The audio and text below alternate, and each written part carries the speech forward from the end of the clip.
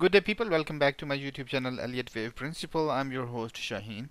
In today's video, we have a lot to discuss. I got a couple of requests, so I'm gonna try my best to respond to those. We're gonna discuss, of course, we're gonna discuss first gold, then we look at silver, then we're not looking at euro. Actually, I will make a comment on euro. And then after that, we look at Ripple. After that, we look at Bitcoin, and in the end we look at GDX because a special request came for GDX, and it is actually first I made a casual comment. The comment was just too casual, so pardon me for that. It is not as casual as I thought. The patterns are really messed up. The wave structure is absolutely in a trauma, and we need to make sense of it, and I have done some work and I'm going to share my view on that.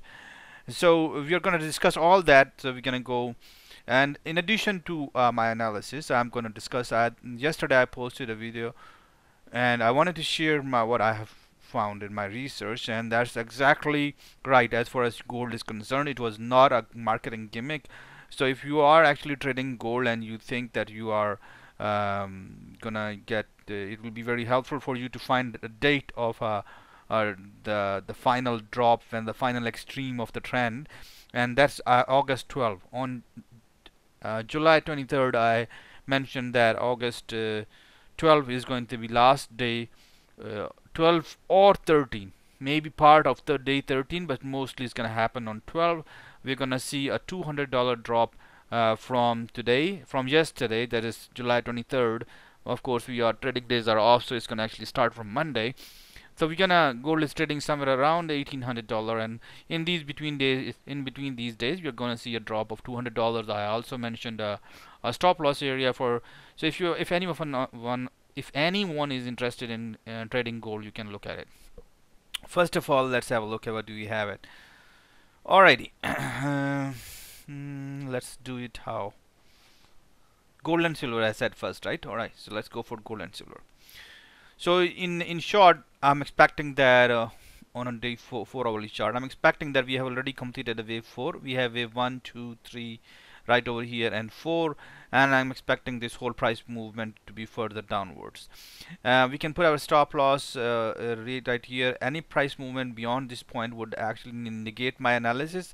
It means I have to figure out something else. And I mentioned a day as well. I mentioned a trading target for that, and that's around 1590 or 1600. I also mentioned it's just if this resistance decides to be very stretchful, there'll be not this resistance, sorry. Look, this is what happens when you are in a rush. So in case this resistance becomes really strong, there's a possibility we might get halt at 1680. But if it's happening before August 12, then don't worry about it. We're gonna penetrate it easily, like hot butter through knife. Pardon me, like a hot knife through butter. I had a long day, believe me, guys. So, alright, let's delete that. So initially after target is $1590, $1600, and then my research indicated that it's gonna happen about on not about on, it's indicating exactly that it's gonna happen on August 12th, 2021. Let's have a look at silver. Is behaving amazingly strongly bearishly, and nobody was wanted to believe me when it was trading right at the top, and I said that we are going to see weakness in silver. So we are going to see weakness in silver, and we are heading towards it. The initial target for silver is right in between the 62.5% and 75%. There lies important support areas, and this is we already can see the strength in the behavior. So my target area would be right in the middle, right over here at 50% of in between 62.5 and 75%, and that makes it $17.16. So that's my target for silver, and let's see how it goes.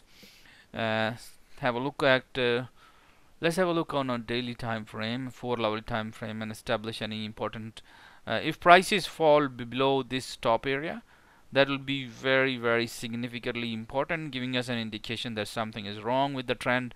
So this not this one, this important top is very important for our bearish price movement. On a 1 hourly chart, I saw some interesting pattern as well. I want to indicate toward that. Here is a flat pattern, A, B and C. So this is 5-wave structure, 3-wave structure, 5-wave structure. This seems to be right now complete, and we are kind of heading down. We can also draw a channel to contain the price movement, and that will also behave nicely. We can already see that the support is broken on the downside, so this is giving us a nice indication. It's all covering the top levels, and we can actually see that the price has come off the bottom as well. So this is giving an indication that we probably have completed this correction as well. Let's have a quick comment on euro. Ladies and gentlemen, you don't need me to comment. I already mentioned in one of my previous videos that I am thinking that US dollar and gold probably will drop together, and that's why I was considering euro to go higher. It did not go. Instead, it made a lot of mess, and these deeper price movements are not fine. They're absolutely not fine. Every time price came in, we saw a correction, then came in, we saw a deeper correction, and it came down, we saw a deeper correction, and right now it's a little mess. So if I am trading euro, I will be really careful if prices go above that level. Alright, at this moment I would not put a bet on it, but I'll be really careful. I mean, I'll become more bullish on euro when actually this supports get corrected. If you want to be really more careful with the trend setup, because it can be really nasty in the beginning of the trend, this horizontal support is 1.1973. If it can cross this level safely, then we'll come out of the nastiness of the beginning of the trend. We can also see here, whenever the new trend starts, it becomes really nasty, and when the trend is about to finish, it becomes also nasty. This has to do with the strength of momentum. So be really careful if you're trading it long-term euro. That's my personal opinion, though, that US dollar and gold both are looking to me that they're gonna drop. That means the euro is going to get stronger against US dollar.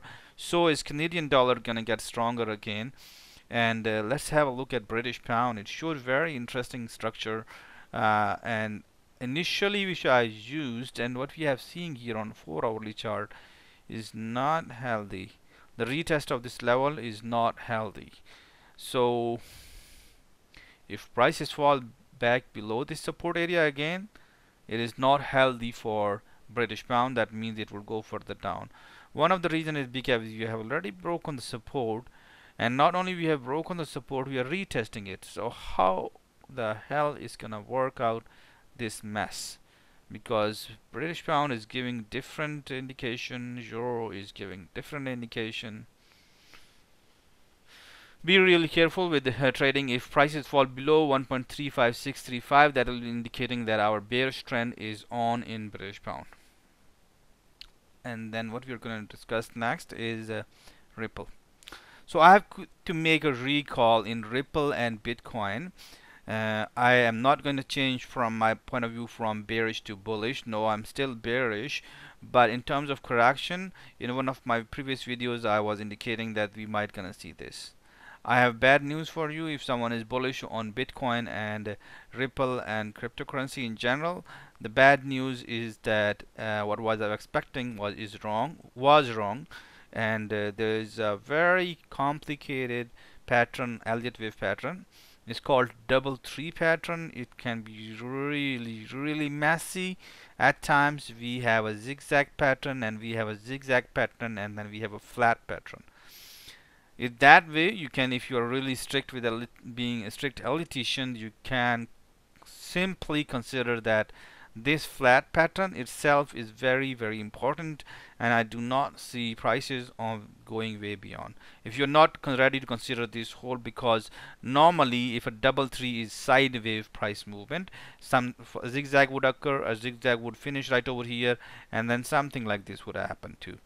So this, as you guys can see, I haven't labeled it, but this pattern on its own forming a double bottom and a double top is called flat pattern in Elliott wave analysis, and this on its own is giving a solid bearish outlook. The reason, because we have seen, look at the prices fall, and we have seen a deeper correction, meaning there is quite a bit of strength left in the bullish movement. Although the bearish trend has already started, but there's still quite a bit of kick left in the bullish price movement.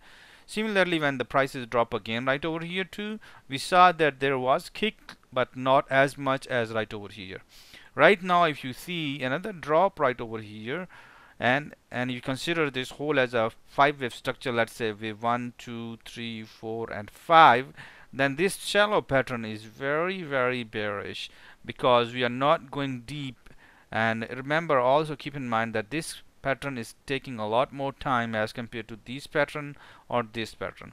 So my top for Ripple is going to be XRL, going to be 73 cents, 72 cents, and then I'm looking for the prices to fall down. We are seeing a similar behavior in the price of Bitcoin, and exactly you guys can see that we have a sharper price movement, deeper, sharper price movement downward, and not as deep correction. So you can consider it as a wave A, wave B, or wave C, or in this case you can actually consider this whole price movement as I have considered it, which is wave A, wave B, and wave C. I've considered it as a single zigzag, and I'm considering this whole structure as triple three, because this looks more reasonable as far as the side wave pattern is concerned. I've considered whole price movement as the wave X, and then I'm going to expect another zigzag pattern downward. And if you are interested in showing me how I figured that out, so I'm considering this as a single zigzag of the correction, and I'm considering this as X, which itself is a zigzag.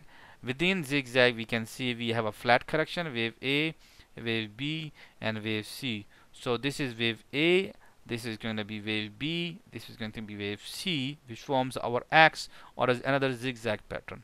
And this is itself A, wave B, wave C. Initially, I was saying that we are going to expect the prices to go at this level. That seemed a lot stretched. Right now that I have given a close look to the chart, so initial target, or actually the solid target, seems to be 36,700, 36,600. That seems to be the target for Bitcoin. And what happens after that? I'm expecting prices to fall in this region, which seems to be the support region in the previous structure. So next price target would be around in there between 20,000 and 16,000. I am bearish on. This is going to be very, very risky bearish trade, because just in case, imagine if you are bearish on Bitcoin and it decides to go climb all the way up. So you need to be really making sure that the trend actually has turned down negative. And there are two ways to do that. You can actually combine wave 2 and 4, right?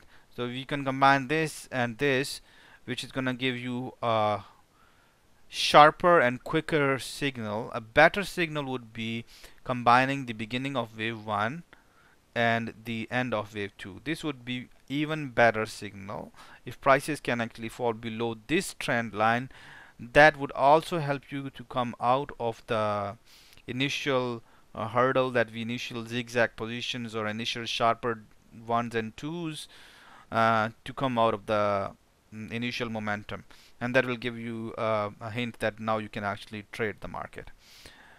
So be really careful with Bitcoin. I'm strong with my I'm confident with my call, but as far as volatility is concerned, if you are putting a lot of money on it, then please be really careful with that. GDX was the very important chart. It gave me a lot of time to analyze it, so I'm gonna look at GDX. It's basically gold miners index. So if some of you guys are interested in gold and silver mining, I think this is just on gold miners, it's not silver miners. So this is just gold miners ETF. Holy! First of all, this is the support area that was covering the whole bullish price movement. We have seen a similar kind of behavior in silver as well, where the new top was not created in silver, but gold did create a new top. So we do see that the prices of gold mining stocks went really high, but on its own we did not see a new high as compared to previous high. So what I'm thinking is that I'm considering this whole structure as a whole, of course, and the next target for, this is weekly chart, okay? Let me turn the target zone for our initial help is going to be 2370. The weakness that we're expecting in gold, which is about $200. So I'm expecting that the target for is quite strong. I know, understand that it's quite strong, and I'm expecting that 2370 is going to be hit. Above that, let's say we have another target area, and then above that would be the target, this one. If you see 25.99 on or around August 12th or 13th, and you see resistance, that's an important resistance. 25.99 is our first target, and 23.70 is our second target. These are very important target points as far as concerned. As far as stop loss is concerned, let me do a daily chart, and I'll help you out where to do the stop loss. The pattern here is more clearer as far as the bearish outlook is concerned. It's even better, more clearer as compared to gold, and I show you why. And we are seeing more weakness in GDX, and I'll also give you the reason for that too. Okay, let me see if I can actually make it. Where's the reset button? They have a reset button somewhere around here, no? Whatever. Okay, it's coming into shape now. And let's turn that to candles. There you go. Okay, my favorite chart, candles. I cannot make sense of any other chart actually. Alright, so let's do that on a 2 hourly basis. I want to show you in a nice way. Look, I have to readjust. So I want to show you the pattern that actually gave us a lot of headache on in gold, and it went deeper a little. But if you guys can look at it, this pattern itself is a flat correction. It's way shallower as compared to gold itself, giving us an indication that the trend downward is stronger as compared to gold. So when I gave you target around what level was that? So don't be really I mean, don't say that the target is too far. The underlying trend is giving us an indication that the trend is strongly bearish. Because in terms of gold, we went further down, kind of. We went up, made a correction, and went up, down. So somewhere 37.5 in gold, but this seems like hardly 25%. So we have also already created a new bottom. As far as GDX is concerned, we have not created a new bottom in gold. So all this is pointing that we are strongly bearish in GDX. So stay away from gold mining stocks. Let's have a look on a weekly chart and light. Alright, okay. So this sums up our video. We are bearish on gold, we are bearish on silver, we are bearish on GDX. GDX is more strongly bearish as compared to gold itself. I'm bearish on Bitcoin, bearish on Ripple. The Ripple and Bitcoin are supposed to be completing their flat pattern in few days, and we are not going to see deep price movement in both of them. I'm bullish on euro and Canadian dollar, and British pound is a little tricky, so be really wait for on the watch out and see. It might turn out to actually be bearish as compared to the bullish euro and bullish Canadian dollar.